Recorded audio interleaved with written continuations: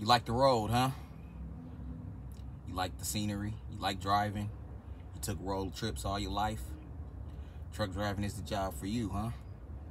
Well, as new truck driver, and as me being a new truck driver, I liked all those things. Make me some big money, 6-figure salary. Well, my 3 tips for a new truck driver. What's up, y'all? It's your boy Drunk Ass Mike, aka the Sober Trucker.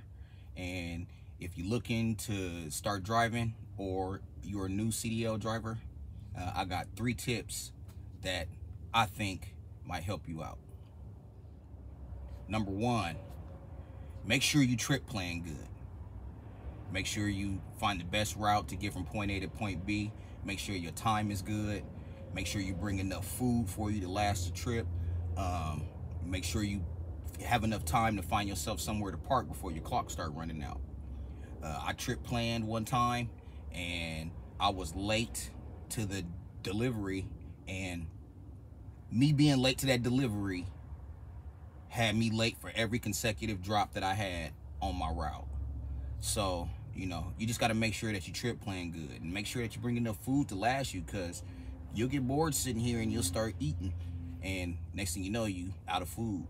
The refrigerators ain't that big, so make sure that you got something that's going, you know, not take up a lot of space, but you have enough of it to where you can last on the road for a week at the least.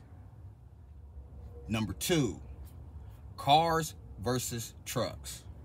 Now, they tell you that cars are always the ones causing problems, but the way I see it, cars is gonna be cars.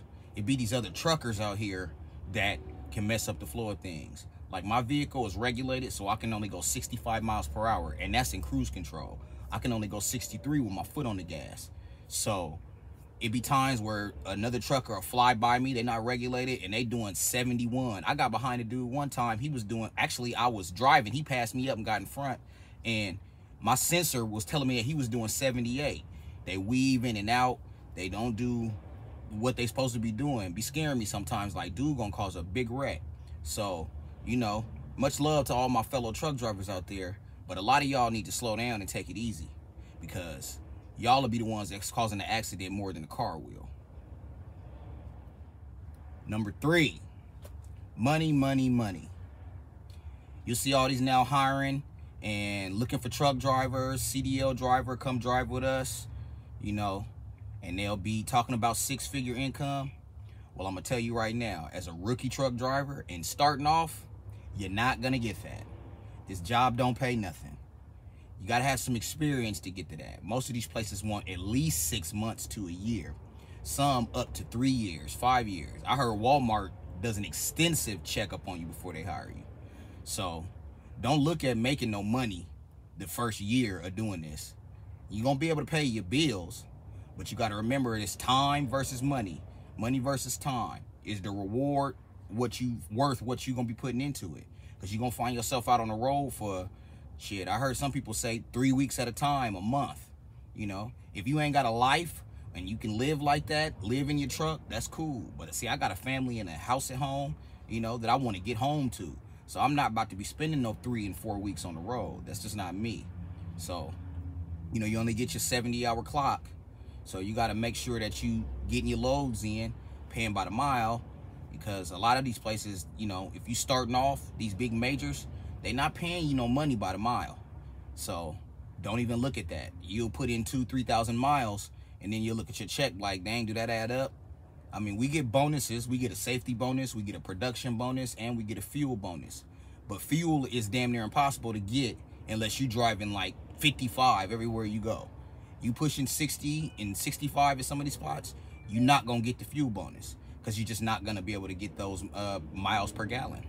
So you gotta kind of want to be a truck driver, and you're gonna have to get through that first 6 months to a year to initially get under your belt, so you can go look for another spot if that's what you want to do, you know. And if you planning on getting a truck after a year, I wouldn't even suggest that. I say at least put 3 years, 4 years on the job before you start thinking about getting your own truck, because gas is high, and to fill up one of these joints, it's like $800 every time. So unless you got money for that and repairs, luckily my truck ain't really broke down on me, but I've had to put it in the shop like 3 times, and I've only been driving for 2 months. So, you know, just figure out if this is what you want to do, and if it is what you want to do, just be ready to grind it. You know what I'm saying? You gotta put in the work. So that's my 3 things that I gotta say as a beginning truck driver. And you know, I hope to see you on the road one day, and if you choose to do something else, go for it. Because, you know, like I said, you're gonna have to be out on this road. A lot of these jobs ain't gonna be hiring you, and you can't get local unless you got experience. So, you know, be sure this is what you want to do. Give me a like, give me a follow, subscribe, please. Drunk Ass Mike, Sober Trucker, aka I'm out.